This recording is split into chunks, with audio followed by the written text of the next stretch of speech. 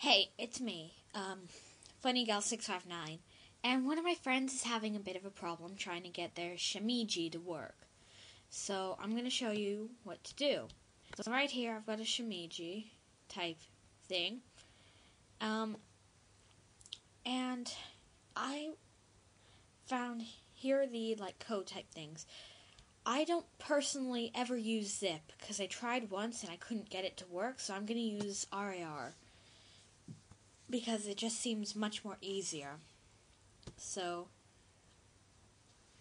once we get to download link, if my internet doesn't crash on me like before, stupid internet,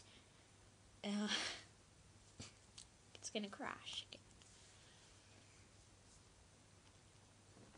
Okay, you need to download it.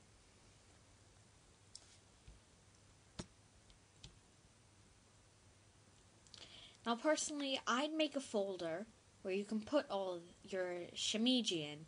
Like here, I've got a bunch of my Shimeji.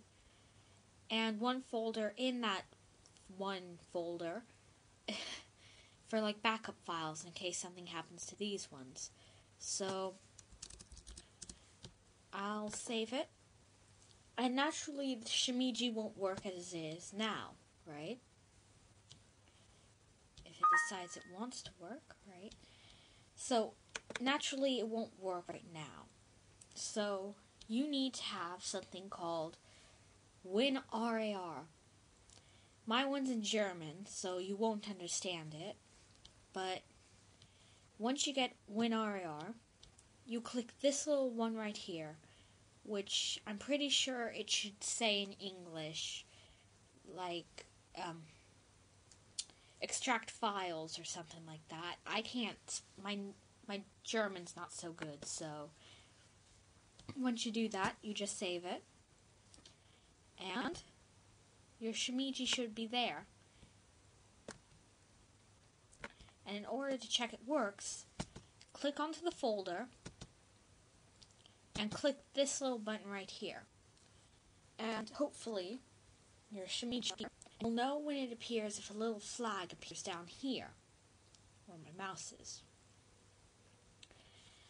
At the moment, my computer's really slow, and as you can see here, the British flag and England's here. So, naturally, the Shimeji will sometimes multiply by themselves, but you can click the flag to get another. You can also click this top button right here. This button makes them follow your mouse. And this button reduces it just down to one Shimeji.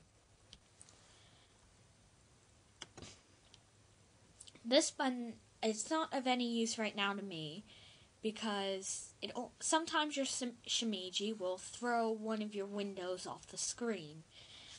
Right all the way off over here. And if you click this button, you can get that back. This button is like a goodbye button. It tells your Shimeji you're done with them, you don't want them. So, that's it. That's basically all I need to teach you. The rest is just up to you.